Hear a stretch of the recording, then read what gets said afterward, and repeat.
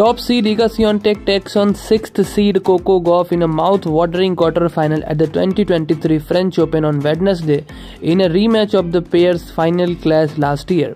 World number 1 Swiatek had a short outing in the 4th round against Iga Swiatek, where she defeated her quite comfortably and easily in just 2 straight sets.